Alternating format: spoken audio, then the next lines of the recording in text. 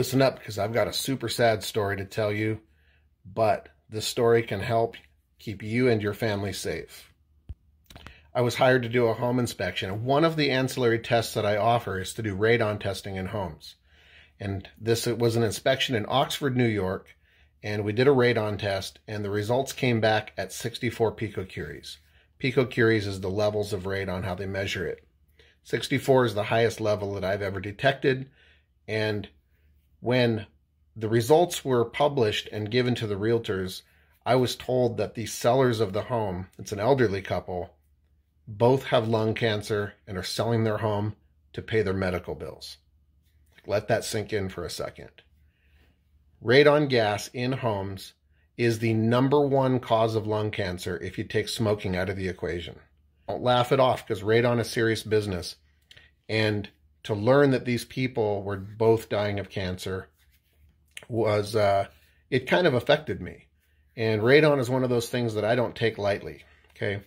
Now, you might be wondering, what exactly is radon? Well, everywhere in the world, radon gas emits from the ground, and if you drill down in the earth far enough, you're going to hit uranium. Uranium decomposes and turns into something called radium. Radium off-gases radon gas, and it's pretty much, in our environment and in our atmosphere. Now, if you lay on the grass at the park and you're outside, you could be getting up to about 1.3 picocuries of exposure. The human body can withstand some level of radon. But when it concentrates inside your home, think about it, your home is closed up. The radon levels can get very high, and you're breathing in that gas all day, all night while you're sleeping, and it's radioactive gas. Okay, it's radioactive. That's really bad business. So, why do I tell you guys this? Testing for radon is very inexpensive. Okay, if you call a home inspector in your area and you ask them if they do radon testing, the price is going to be anywhere from $150 up to about $200 tops. That's pretty cheap. This is what a radon test consists of. 2 charcoal canisters with serial numbers.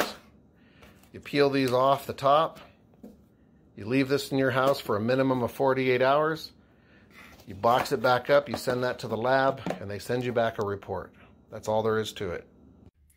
If you have high radon levels in your home, don't ignore it. If it's even remotely high, if it's above 3 picocuries, take care of it. Radon mitigation systems are cheap and extremely effective. All they do is put a plastic pipe that protrudes below your foundation, and it blows radon gas above your roof. And in my area, a radon mitigation system averages between $800 and about $1,500. They're not super expensive, and it literally could save your family's lives. So I just wanted to pass this along. This is not one of those things to ignore. If you don't know what your radon levels are in your home, get a test. Have it tested.